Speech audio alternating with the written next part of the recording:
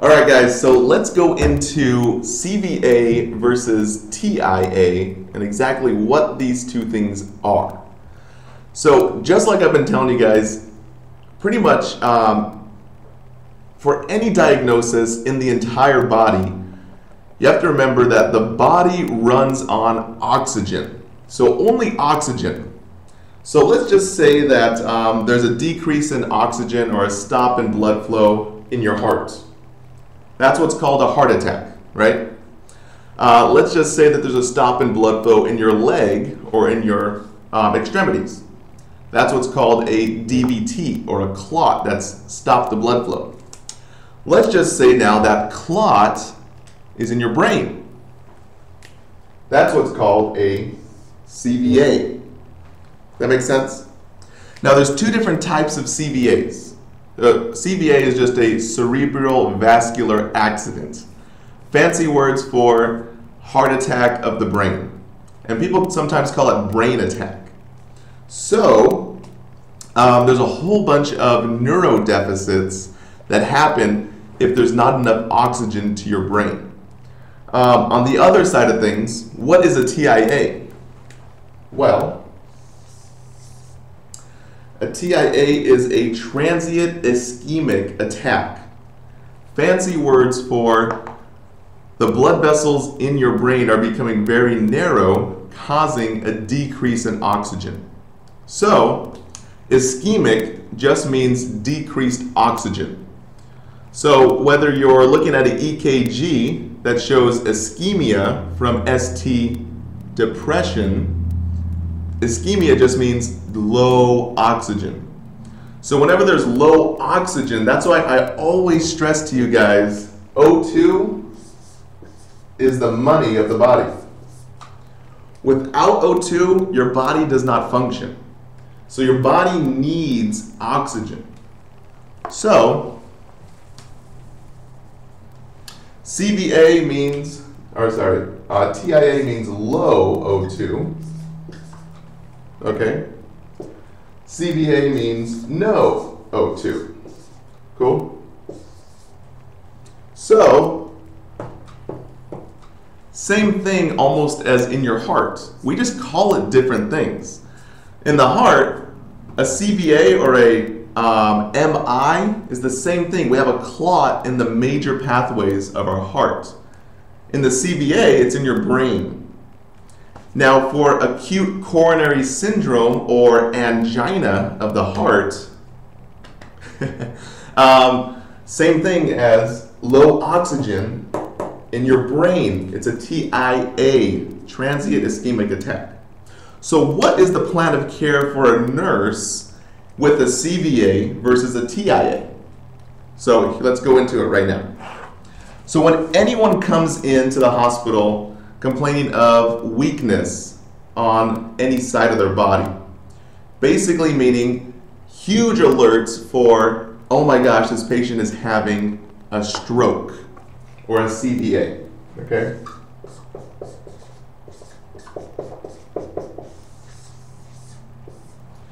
Now, a stroke, and I hate the way the medical field tries to complicate things with all these words, but really, a stroke and CVA, a brain attack, same thing. Just means we have a clot in your brain. So in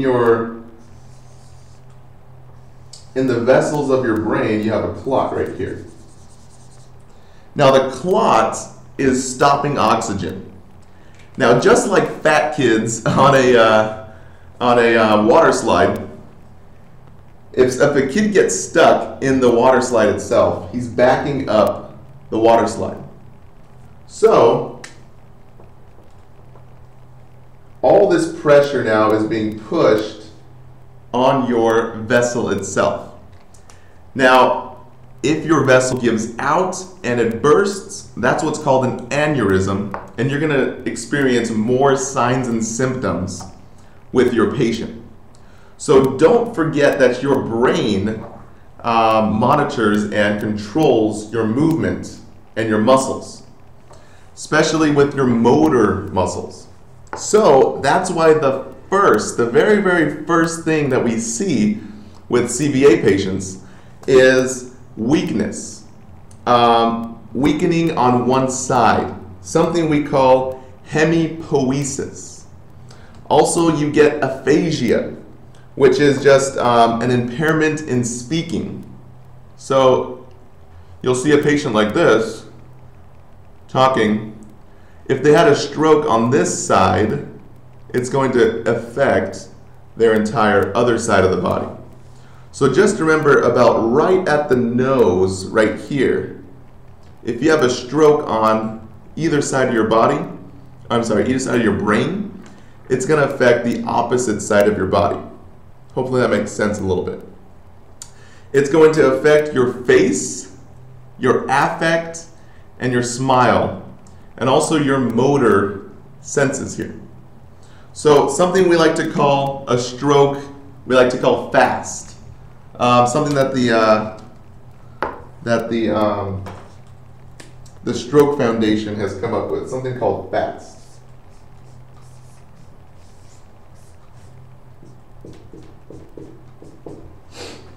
And FAST stands for looking for the face.